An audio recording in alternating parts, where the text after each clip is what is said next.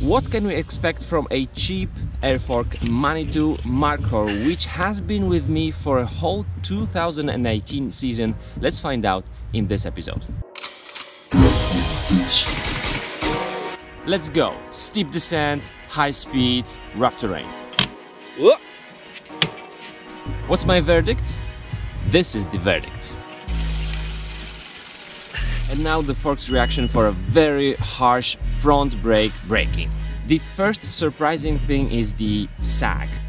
Simple. Manitou Markhor is a simple fork. Here we've got the air valve, so the air spring here on the left side. On the right side we've got click, the lockout. And if you buy the fork, or even this one, which came with this bike, Merida Big 9 Lite, it doesn't come with the remote lockout. You have to buy it separately. This is the remote lockout.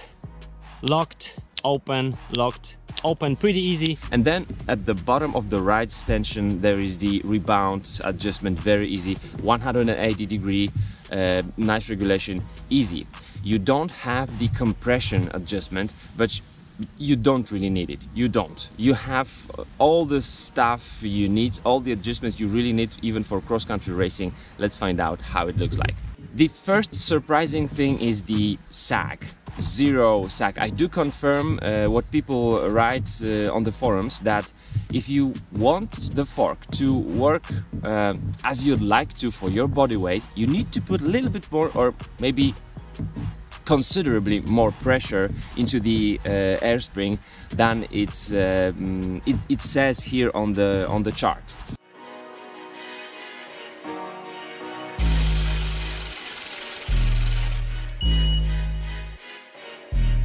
Have you seen that? Have you seen how much it went up when I got off the bike? It was maybe 3 millimeters. So I just pumped it first, then I got into my normal position, riding position, and then when I get off the bike, you can see that it goes up maybe for between 0 and 4 millimeters. That means quite minimum sag, or even zero sag. But you know what? This fork actually works. First thing, high speed, some cornering, some braking, just like cross-country ride. This fork really works. It does help me. It is a little bit too soft for cross-country. I would say it a bit more hard for cross-country. For marathon, MTB marathon, it's cool. When I'm just sitting steady on the saddle, pushing hard, going through some rough terrain, this fork just works. Second situation, we are going up the hill. The slope is about 10 to 12%. And it's very rough, lots of roots. You can see how the fork is actually helping me. The lockout is opened, so I don't need to lock it out for all the uphills, not at all. It does help me going through some rough stuff, even when going up the hill. When the ground is quite smooth, it still doesn't pump, so you don't see the bobbing when I'm pushing the pedals. On this climb, I'm pushing the pedals with my racing power, so that would be about between, let's say, 400, 350 and 700 watts or so. I'm just pushing there a lot, and the fork helps. It does help even on the climbs. What about descents? Let's go. Steep descent, high speed, rough terrain.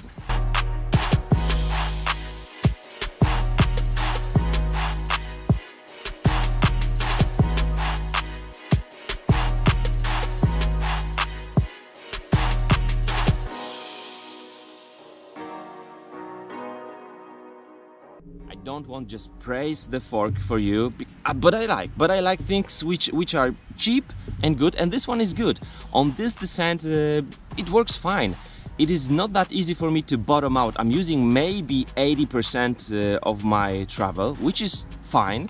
And in order to actually bottom out, I would have to, I think, I would have to just fall off some drop and fail there. Then I would be able to bottom out. So it works in a quite linear way, but doesn't bottom out that easily for me, and it's quite softly adjusted right now. I'm happy with that. The lockout. I'm going up the hill right now. The lockout is on, and first I'm just like going very easily, and then I'm trying to push the fork down to the ground. As you can see, it will work maybe a little bit, like 3-4 millimeters. It's not much, so the lockout is okay. If you forget to open the lockout on the descent, then it will still work a little bit. It will not open fully, but it will still work a little bit. And for the sprints, this lockout, that's enough. The rebound. Let's see how it works when the rebound lever is set on the minimum. This is the fork working on the maximum rebound set, and this is the fork working in the middle position. As you can see, there is lots of difference between minimum and maximum, and I would say that you don't need more range of adjustment here. This is just enough. For myself, I would personally set the lever closer to the minimum. I like when it recovers quickly for most of the tracks I'm going through, but this is enough. The stiffness, lateral stiffness is like that. Whoa. It is very good. It's easier for me to actually twist the stem on the steerer than show you the fork twisting. It is more the wheel twisting than the fork. It is just stiff enough. And let's remember, this is the quick release version. You can of course buy the through axle. This is the tapered head tube. You can also buy the straight one, 1/8 inch if you need so. So all the options are available. As for the weight, it is not bad.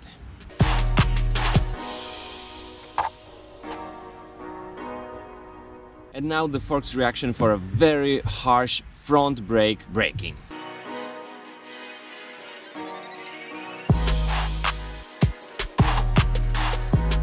And so this one is much more stiff than my RockShox RS1, but RS1 isn't good in terms of the stiffness. It is at least as stiff as Reba or the highest level cross-country forks, and definitely it is stiffer than the Fox 32 Stepcast.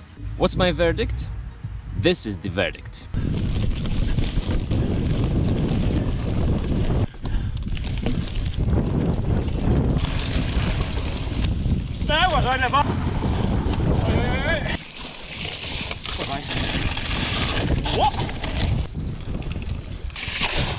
And so for not much money you're getting really good piece of fork. It's not heavyweight, it is just okay, it is stiff enough, it has all the basic adjustments you would need.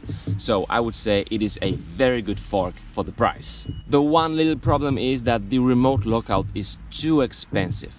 One thing I forgot to tell you about is that this design also helps to keep your dust seals clean, because most of the mud, the dust, the dirt will come with the tire in this direction, and it will just stop here on this booster.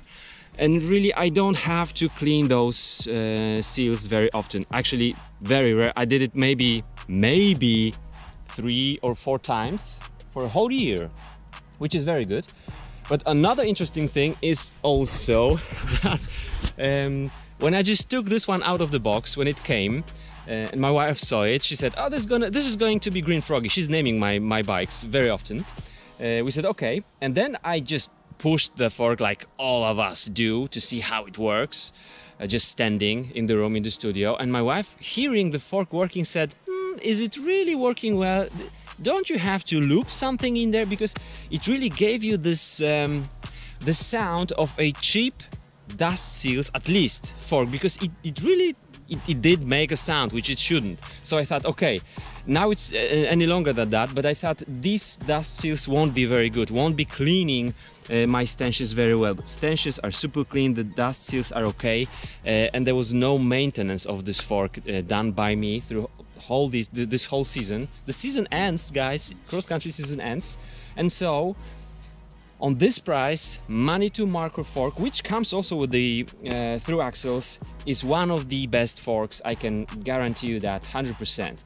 What I'd love Manitou to do would be to give us some discount code for this remote lockout, because it is way too expensive for such a fork. It is way too expensive for a couple of you know, pieces, metal pieces and plastic pieces. It works well, but it's just too expensive. Guys, if you use one of these, let us know also in the comments. It is always super precious when you tell us also how your forks work. Maybe something fails, maybe I just forgot to tell you about something. Let me know, and see ya. Bye bye. Guys, thanks for hanging out with me. Remember to join our forum.sickbiker.com, where we discuss all the topics, training, service, any issues with the bikes. If you want to share anything with us, join our Facebook group. All the links are below. And if you want to join my patrons, feel free to do so. And now, okay, you might watch just 1 or 2 episodes more, but then let's go and ride.